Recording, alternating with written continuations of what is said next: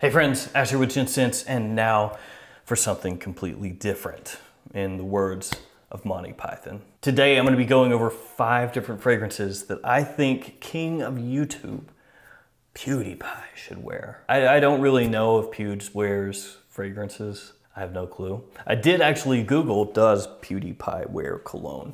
And I didn't really pull anything up. So I've gone ahead and taken it upon myself to come up with 5 different fragrances that I think would work well for PewDiePie for different reasons, which I'll go over as I go through each fragrance. So let's jump into it.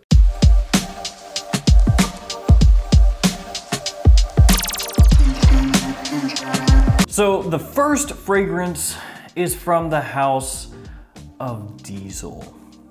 And you may already know what it is if you're familiar with the house and familiar with PewDiePie. It's Only the Brave High. And why am I going with Only the Brave High? Because in my opinion, it's the closest one bottle-wise that looks like the PewDiePie Bro Fist. Yeah, Bro Fist. Do I think realistically that PewDiePie would want a bottle that sort of vaguely looks like the Bro Fist logo? Probably not, no. But I had to put it in here. I mean, it's just too obvious. So this one has mint, grapefruit, ginger, geranium, and some woody notes in it. The Diesel Only the Brave line is not the most highly respected line of fragrances from fragrance connoisseurs.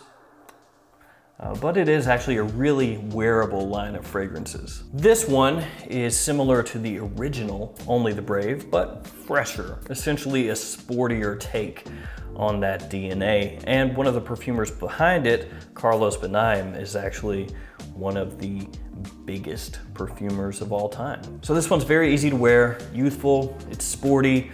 Some people would say generic, but other people would say really likable. So, you know, do you want to be a sourpuss and say, oh, it's generic? Or do you want to be looking on the positive side of things and say, you know, that's just really likable. Okay, next up, a fragrance from the house of Ralph Lauren, Polo Red Intense. The reason behind this one, the thinking behind this one, is the main note of the fragrance. I'm like Italian now. The main note of the fragrance, cranberry. There's also coffee, ginger, and amber in the fragrance, among other notes, but cranberry. Now you might ask, why cranberry? And this one is a slight reach, but not a super huge reach. PewDiePie's flavor of G Fuel is centered around lingonberry, which is Swedish, of course, like PewDiePie. Cranberry is about as close as I can get to lingonberry in terms of fragrance notes. And Polo Red Intense is actually a really nice cranberry fragrance with that coffee mixing very well with it. And that's the reason I've chosen this fragrance as one of the fragrances PewDiePie should wear. Cranberry, giving you that lingonberry effect. And as a bonus, it's a really well-liked fragrance that does very well pulling positive attention. Next up, I have a Swedish house for PewDiePie, of course, because he's Swedish. I know, I'm big brain right now. This one is from the house of Byredo, Pewdiepie. This one opens up with a good blast of fruits. You've got the lemon, bergamot, and black currant giving you a little bit of tartness. There's some florals as it dries down, and then of course, the vetiver, which is the focus of the fragrance. Vetiver is one of my favorite notes, and in this fragrance, it is used very well. It's a very versatile fragrance. You can use it in many different situations, and it smells high class. So Byredo Pewdiepie, Swedish fragrance for Swedish PewDiePie. And the next fragrance is also pretty obvious in my opinion. So Felix PewDiePie, he is the king of YouTube. And so he needs the fragrance that is the king of fragrances, at least what a lot of people say is the king of fragrances. Of course, Creed Aventus. I know, Aventus. Everybody talks about Aventus. Seems like everybody owns Aventus or a clone of Aventus. But if for any reason he does not own Aventus, definitely should. Got pineapple, bergamot, birch, vanilla, musk, apple. You know it, everybody knows it. We've talked about it 100 times.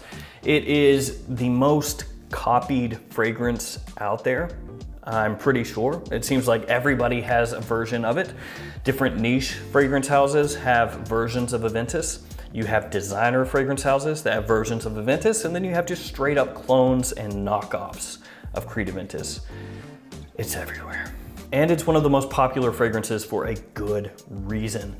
People love it, and you can use it in any situation that you could possibly imagine. Of course, you also have batch variations with Aventus. Not all Aventus smells exactly the same. Sometimes you'll have a smokier Aventus. Sometimes you'll have a fruitier Aventus. Sometimes you'll have an Aventus right in between. A little bit of smoke, a little bit of fruit. So that can be annoying, and that's really a rabbit hole that's probably not worth going down. If you're just now getting into fragrances, yeah, don't do it. Still yet though, Aventus, king of fragrances, Felix, king of YouTubers.